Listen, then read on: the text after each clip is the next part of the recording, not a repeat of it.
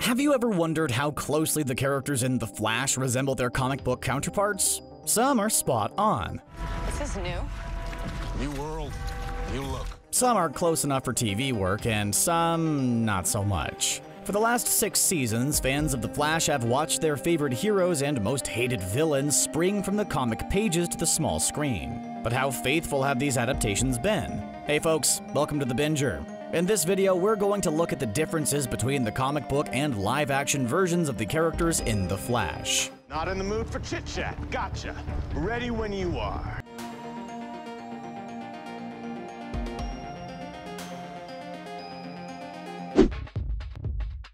Much like any strong character, Barry Allen has gone through some changes during the show's 6 seasons. Not only has he tangled with Central City's most vile villains as the Scarlet Speedster, he's also gotten married, learned he was a father, and faced his deepest lifelong traumas. Just as the character has endured changes and adapted to new situations, so has his costume. Seems freaking comfy. Yours is pretty cool. Smooth. Seems safe and breathable. The Flash's costume in the show's 6th season comes the closest of any small screen version to the classic outfit seen in the comics. However, the resemblance between the character on the printed page and his counterpart of the CW show wasn't always so apparent. The first version of the TV costume looked more like a set of dark red motorcycle leathers than the bright red spandex from the comics. Also, the iconic wings on the boots and the cowl laid flush on the surface for the TV version, rather than protruding from the figure on the page. The biggest difference: in the comics, Barry Allen has short blonde hair. In real life, actor Grant Gustin has dark hair.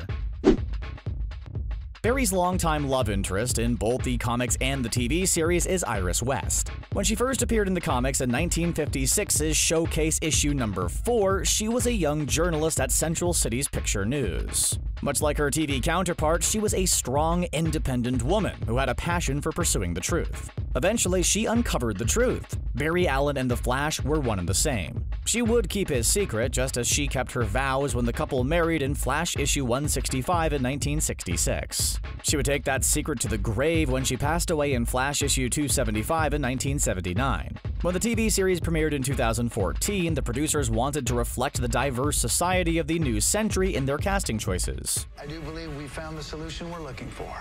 They chose Candace Patton, a veteran of daytime soaps and primetime dramas, to play the strong and supportive Iris. While comic Iris was white, TV Iris was African American, a casting choice that drew some skepticism at the time. However, Patton's powerful performances have helped her establish her status as the iconic version of Iris West Allen. Always have to make an entrance, don't you, Kid Flash? What can I say? If there's a comic book hero who's undergone more changes than Wally West, you'd be hard-pressed to find one. He started out as a sidekick to the Flash, appropriately named Kid Flash, in Flash issue 110 from 1959.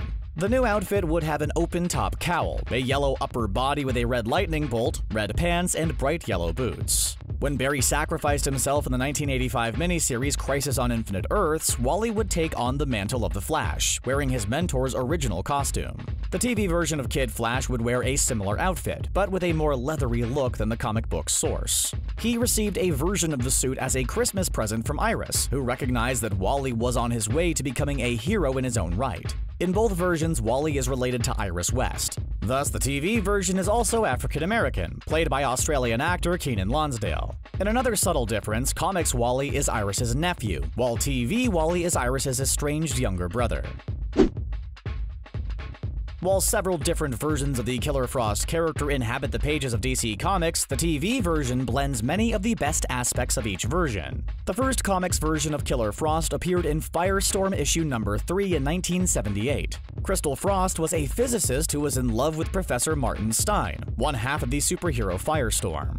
Louise Lincoln, a colleague and friend of the original Killer Frost, took up the villainous identity, along with the cryokinetic power set in Firestorm issue number 21 in 1984. While both of these lethal and lovely ladies wore distinctive outfits during their criminal careers, none of their frozen fashions made it to the small screen. In the Arrowverse, the title of Killer Frost belongs to Dr. Caitlin Snow, played by Danielle Panabaker. Instead of transforming into a human icicle, Caitlin Snow's hair turns from a soft brown to a harsh white, while her eyes go from brown to ice blue.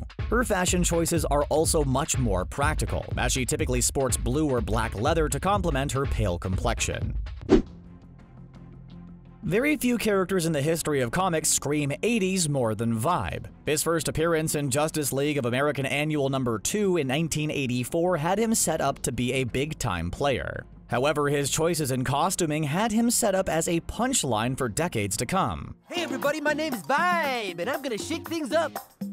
The neckline that plunges past his navel, the wide flaring shoulder pads, the green goggles, the red booties. Did all the top heroes quit the Justice League to make room for this clown? Actually, yes, that's exactly what happened. The character was such a laughingstock that DC announced in 2009 that they would publish a Vibe Rebirth miniseries as an April Fool's joke. Thankfully, the brain trust behind the Flash TV series took the character a bit more seriously and dressed him to reflect that seriousness. Engineering genius Cisco Ramon, played by Carlos Valdez, designed a costume that both enhanced his powers and didn't make him look like an idiot. His quilted leather jacket helped him withstand the powerful vibrations from his wrist gauntlets, while his goggles helped him focus on creating portals to alternate universes.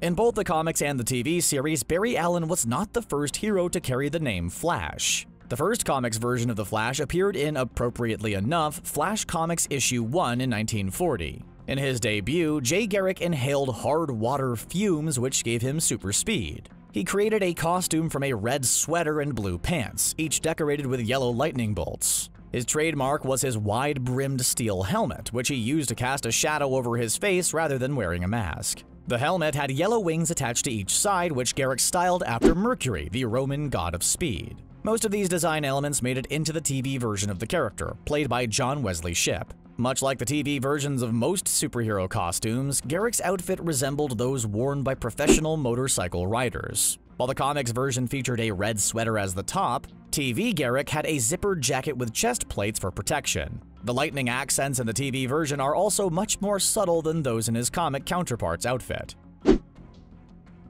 Now that we've covered the heroes, it's time to bring on the bad guys. Speak for yourself. I was a great criminal. Mick Rory, the super criminal known as Heatwave, made his first comics appearance in Flash issue 140 in 1963. This issue would also mark the first terrifying team-up between Heatwave and Yellow Flash foe Captain Cold. In his debut, Heatwave wore a white fireproof suit made of asbestos, with orange goggles and an orange holster for his heat gun. Decades later, his outfit would feature that quintessential 90s accessory: pouches. Oh, so many pouches. While this costume may have been suitable for its time, the demands of television and the dangers of asbestos required a change of clothing. In the TV show, Rory, played by Dominic Purcell, sported a pair of goggles similar to his comic book inspiration. TV Rory's goggles were rounded instead of rectangular, and had a special coating to protect his eyes from the intense light and heat his flamethrower generated. He also ditched the asbestos onesie for a more functional leather jacket and welder's gloves. This outfit makes him look less like a supervillain and more like a construction worker. You'd think that a heat-themed villain and a cold-themed baddie wouldn't get along, yet Heatwave and Captain Cold have been partners in both the comics and the TV series. Len Snart, aka Captain Cold, made his first comics appearance in Showcase issue number 8. The Master of Absolute Zero sported a blue snowsuit with white fur trim around the hood, along with blue slitted sunglasses. The outfit took some of its stylings from native tribes of the polar region, such as the Inuit. TV's Captain Cold, played by Wentworth Miller, would keep the fur-trimmed hood, but ditch many of the other elements from that look. His goggles, much like those worn by his hot-tempered partner, had a protective coating to prevent snow blindness. Fun fact, Purcell and Miller starred together in the hit Fox TV series Prison Break from 2005 to 2009. Their chemistry from that series carried on to their work on The Flash. However, there is no truth to the rumor that the pair will get their own spin-off show, nor that the theme song would be titled A Song of Ice and Fire. I didn't see that coming. When it comes to translating a character from page to screen, there are just some looks that can't be pulled off in live action. Take the fearsome Flash foe known as Savitar. Savitar made his first appearance in Flash Volume 2, issue 108 in 1995. If Vibe's costume screamed 80s, then Savitar's outfit yelled 90s. The gold metallic half-mask resembles the design for the Silver Age Kid Flash. The gold arm bracers and wide gold belt look heavy enough to weigh down even the speediest speedster.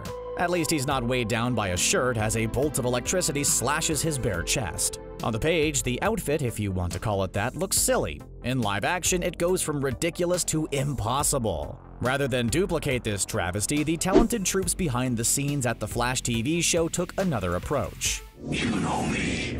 I love a good myth. Their version of Savitar was simply a silver metallic suit slashed with blue glowing lights to represent the Speed Force. The suit also has metallic claws that extend from the wrist, much like a merry mutant from DC's Marvelous Rivals. Since this list started with the Flash, it's only fitting that it ends with his opposite number. The Reverse Flash made his first comics appearance in 1963 in the Flash issue 139. The villain's costume was the literal reverse of the Scarlet Speedsters. Yellow instead of red, red in place of yellow, a black circle instead of a white one.